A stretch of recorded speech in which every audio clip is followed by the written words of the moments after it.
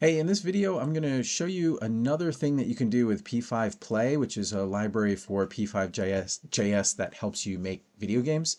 And the thing I'm going to show you is kind of like a strategy that I came up with for making a maze-like game work. So the idea is like something like Pac-Man or some kind of like top-down adventure type game where you're walking through corridors, things like that.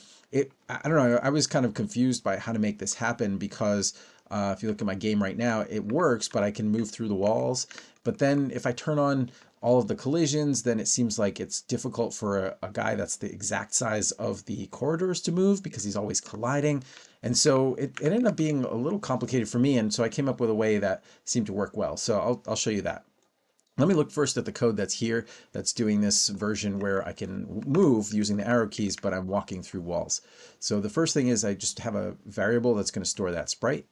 And then I have two variables for the images, the image for that sprite and the image for the block. I load them in this preload function, but you could do that when you're creating the sprite instead. It would be maybe a little simpler. I make a canvas that's 300 by 450, but it's pixelated times 2, so everything's twice as big as you would think. So even though the sprites are 32 by 32, they show up as 64 by 64. And then I do a couple things just to set up this world. They're all based on all sprites, so it affects all of the sprites on the screen. I make sure pixel perfect is on so that when it scales up by 2, it doesn't get blurry. And then nothing should be rotating, so I added that in there. And then the last thing is kind of an interesting one and required for everything that I'm going to show you, which is tile size. That means anytime you talk about a sprite on the screen, it's going to be times 32. So that just says this is the size of all the sprites on the screen. And so you can see here when I create the avatar sprite, instead of putting 32 by 32 as its width and height, I put 1 and 1. And the same thing for the position. Instead of making its position 32 pixels over and 32 pixels down, I do 1 and 1. It's funny because it's not actually 32, it's 64 because it's times 2, but we can just ignore that and just pretend everything is 32 pixels. So that actually looks kind of simpler, right? Because if the whole game works on kind of blocks and one step increments, then this tile size comes in really handy. Then I set the image for the avatar to the image that I loaded earlier. I do the same thing for the brick basically, but the brick is not a sprite. A sprite is one individual that I'm going to reference later. I'm going to move him around and so on. But bricks, there are many bricks. They all look the same, and I don't ever reference a single brick. So I create it as a group instead of a sprite. And again, I assigned it an image. And for now, it says collider equals none. And that's why I'm able to walk through the walls. The last thing is I say that this tile is going to be called @. And when I make the tile map down below, anytime you see an @ it's going to show a brick. That's the green blocks. So the tile, I'm creating this new tiles object here. This is basically how we do this tile map. So the first argument is an array. And if you look, it's an array of 1, 2, 3, 4, 5, 6 items. And there's I think there's maybe like 10 across. I'm not sure. But so it's 6 items. Each item is a string of characters. And anytime an @ shows up, it's a block. Anytime nothing shows up, or I could use a period, it's an empty space. Could also do this for many different tiles. I'm just keeping it simple by just doing tile or no tile. And then down here, I've got X and Y position of the first tile and the width and height. Again, we're just using the ones to say it's 1 tile wide and 1 tile high. One thing to note is that everything is drawing from the center of the sprites, so it's kind of cut off here. If I wanted to have this actually line up with the edge of the screen, I could do half of a tile, right? So now everything's moved over half a tile. And I'd have to do the same thing with the sprite. So instead of 1, it would be 1.5. And so now he's in the right spot. Okay, so now that I fixed that, we'll just look at the last part, which is the draw loop. And it just basically clears the screen and just handles the 4 buttons. So pressing up will decrease its Y position by 1. Left will decrease its X position by 1, and then so on for right and down. So that's how this is working with the keyboard. Okay, so what's the big deal? I guess, let's try the different colliders. So there's kinetic. Let's try the kinetic collider and see how that works. Okay, so it's not doing the thing. It's sort of snapping in between tiles. It works over here, but as soon as it encounters a tile, it gets weird. What other ones are there? Dynamic. Let's try dynamic for the tiles. Okay, this is an interesting game, but it's not the one we want. So dynamic is affected by other sprites, so that's not going to do it. We've got static, which you would think would be the one. And yeah, well, did we already do that? I don't know if we already did that, but it's not working. So I think that's maybe it. Let's take a quick look. So where I'm getting this from is the p5play sprite. And then if I look down at the bottom, I've got, I think, is it basic properties? No, let's look. Collisions. Nope. Physics. Okay. So there's dynamic, there's static, there's kinetic, kinematic, and none. Let's make sure I got that right. Kinematic. Okay. So yeah, that's not working either. So let's keep it at none. And what I'm going to do is a couple things. It would be nice if I could say, anytime you press the up key, only change its position if it's okay to move into that position, right? So when I press the up key here, it shouldn't allow it because it should just not even run this line because there's something in the way. So I'm going to make a function that looks like this. I'm going to say if they press the up key and this function let's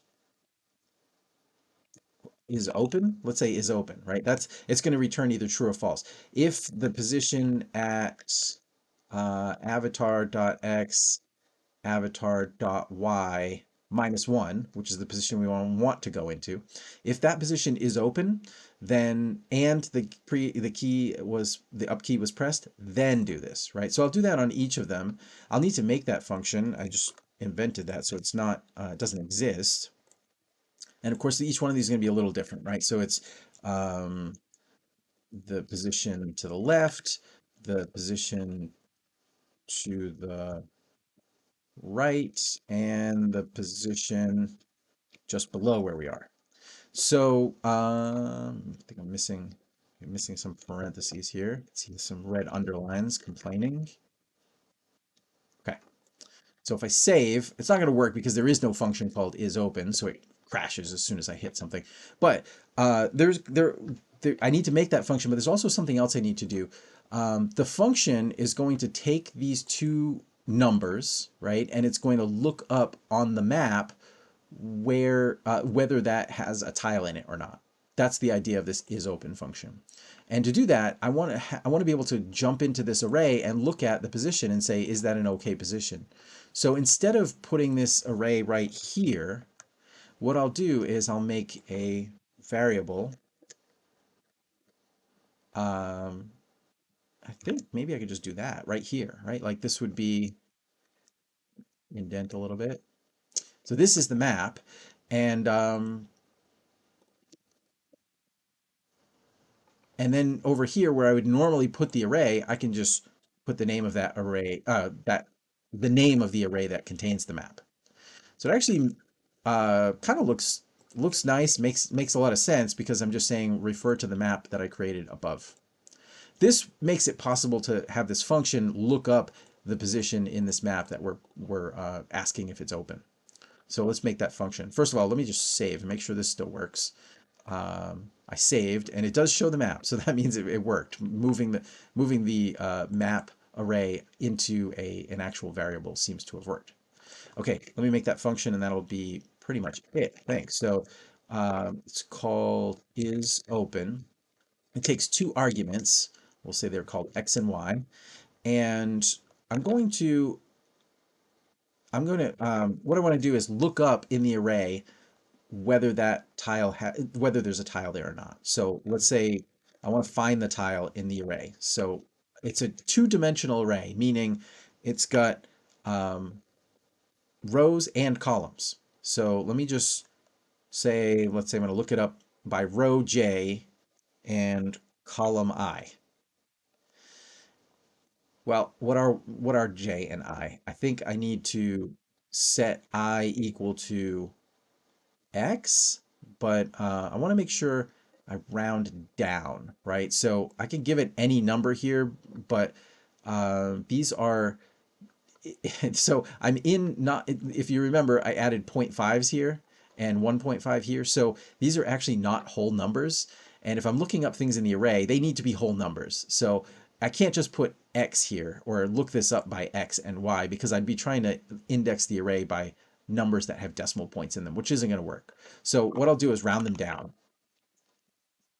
So that's the only reason I'm making new variables here, J and I. I could otherwise just do X and Y, but we know that those variables, at least in this game, they're always something point 0.5. So that wouldn't work when we're trying to look up the row and column. So now we should have, even if it was at point 0.5, it would round down to 0. So we'd have item 0 or column 0 or row 0, depending on which one we're talking about. So the last thing is to say, and this is really kind of condensed, but let me explain how this works. So return tile equals nothing. So what that means is this is going to return true or false, right? We've already said that that's what this function does. And how do we, this needs to evaluate to true or false. So we've gotten the tile out of the array and we say if the tile is equal to nothing, that would be true. If the tile was equal to something, that would be false. So I'm returning literally true or false with this. That's a kind of an elegant way to do it, I think, but maybe if it's too confusing, you could do something like if tile equals nothing, then return true, else return false.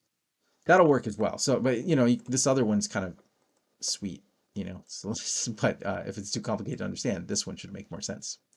Okay, let's save and see if this works. So something's crashed. Let's look at it says maze is not defined. Okay, so I called this maze, but I called this map. So let's try that again.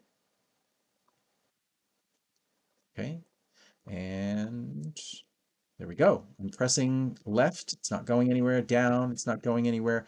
So one thing I could do just to understand this a little bit more is to say anytime there's something in the way, right? Because this would be that there's nothing in the way and it returns true. I could also just do a console log here and say the message blocked. So I'm going right, right, right. You see a message down there that says blocked. Down, down, down. It says blocked. So that's it. It's working. You can stop here to understand how this is working. Again, I'll just explain. I made a variable called map that actually has the array that gets fed to the tiles constructor. And the reason why I did that was so that I could make this other function over here that returns a true or false. And the true or false depends on whether or not there's an open space at the X and Y that it's given. So the things to do now are to make some comments here. So I'd put some comments to describe what I just said so that when I look back at this, I know that this function is something that returns a true or false based on whether X and Y have a tile there or not. And I think that's it. The last thing is I'll just show you an extra thing, which is when I move, he just jumps a block. So is there a way that I can get him to kind of move a little more smoothly? Because remember, we can't move in tiny increments because this whole idea only works if we're jumping block by block. And that's the kind of thing I'm describing. If you're like, well, I want him to kind of like glide around as I hold down the button, that's a different setup and probably won't work with what I'm showing. But we can get him to move in a nicer way. And so let me just try this. Let me try it on the right section. So what I could do is instead of just increasing its X position, I could use the move to method, and it takes two arguments. One is the location that you want to move to, and then the other is the speed. So normally you'd put like the mouse, and that contains an X and a Y. But in this case, I need to create a vector. So I need something that has an X and a Y built into it. So I'll do create vector. And if this is unfamiliar to you, create vector, you can check the other video that I posted this week where I show how that works. But avatar.x and avatar.y, but actually I want x plus 1.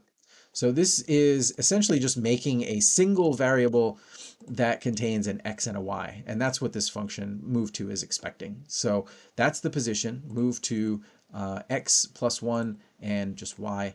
And then the last thing is a speed. So if I put 1 here, let's see what it looks like. If I press right, he's still jumping pretty quick. Let me try a very small number like 0.1.